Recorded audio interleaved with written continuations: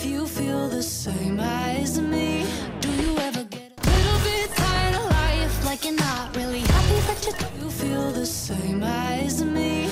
Do you ever get a little bit tired of life, like you're not really happy that you don't wanna... Yo, what's up guys, it's E.R.P.I here. In today's tutorial I will show you guys how to edit like Excel. A bunch of you guys have been asking for this, so I decided to make it. For this tutorial, the only plugins you will need is the universe and software plugins. If you don't have them, check my Discord server, link down below. And basically, other than that, drop a like, drop a sub. And by the way, let's see how many W comments we can get down below. Imagine if the whole comment section is just spammed with W's. Okay guys, so I'm basically in DaVinci Resolve right now. Basically, want to start off as usual to just sync up our clips and adding velocity and all of that simple stuff.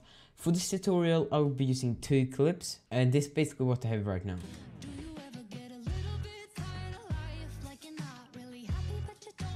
Pretty clean in my opinion. We're actually gonna start off by adding the color correction, since it's best to do it in the beginning, since you need to add all the effects on the color correction. But if you want to have the color correction, then basically go to effects, drag in an adjustment clip and make sure the adjustment clip is as long as all of your clips. Like this, go to the Fusion tab, and in the description you should find the Google Draw folder, and in that Google Draw folder you should find a preset called Simply CC ERPI.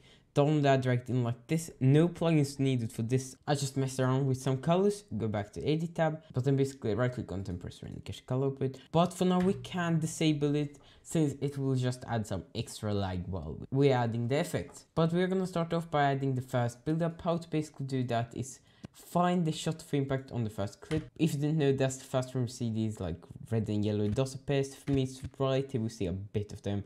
They're kind of smushed out, I don't know why. But then basically go to effects and drag in an adjustment clip and make sure the adjustment clip ends on the shot of impact. But make sure that you don't make the adjustment clip shorter, so drag the whole adjustment clip and make it so it ends on the shot of impact. Then basically just hover over this adjustment clip, go to the Fusion tab, and in the same Google Draw folders. All the other times you should find a preset called Excell buildup 1 E.R.P. Download that, drag it in like this and connect it. You will need the universe and software plugins for this, but it's a really cool kind of VHS effect in a way. But basically right click on the adjust clip and press random cache color output. Now you can make the adjust clip shorter from the beginning if you want. Now we're gonna basically add the first impact. Same thing, find shot of impact, go to effects, drag in the adjustment clip, make sure the adjust clip starts at the shot of impact. Hover over the adjust clip, go to Fusion tab. In single the ruffle you should find a preset called Excel Impact 1. Drag it in like this. It will be pretty long, so you might have to zoom out like this. Only plugin needed for this is the software plugin. It's a pretty common plugin, so most of you guys should have it. Go back to edit tab, right click on to press random cache color output. Now you can make it shorter from the end if you want, and it's kind of wavy, blurry, glowy impact. I don't know if that made sense. But now we're basically done with the first kind of clip, and now we're gonna go over to adding the transition. And the transition is actually really fun to do. You need to find the frame where your clips transition. So basically here, go to effects and drag in adjustment clip above everything, and just make it so it is above your 2 clips. Hover over the adjust clip and go to the Fusion tab, and in single draw files all the other times you should find a preset called Excel Transition E.R.P. But just done that. Drag it in like this, and only plugins need software. Then basically how to sync this transition up with your clips so it actually is a transition. If you look at your kind of playback up here, you should see like 4 white dots that represents the keyframes. Basically what you need to do is to find these 2 keyframes close to each other in the middle, so the second one and the third one.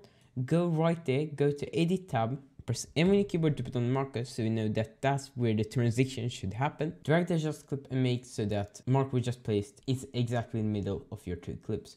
If you have your magnet tool on, that should help out. Right click on the adjust clip and press random cache color, then you can make it shorter from the end if you want. And this is basically how it should look. In my opinion, it's a really classic Excel transition. Really smooth and clean. But now we can basically add the clips to the second clip. Same thing, go to the shot of impact of the second clip, go to effect and drag in an adjustment clip, and make sure the adjust clip ends at the shot of impact. Make sure that you don't make the adjust clip shorter or anything. It can be a bit awkward that it has to be above everything, but you can drag it down after when we apply the preset. Then basically just hover over the adjustment clip, go to the Fusion tab, in single draw you should find a preset called Excel buildup 2 E.R.P. Drag it in like this. It's a simple hue saturation and a shake. Several plugins needed for this. Go back to Edit tab, right click and press render cache color put.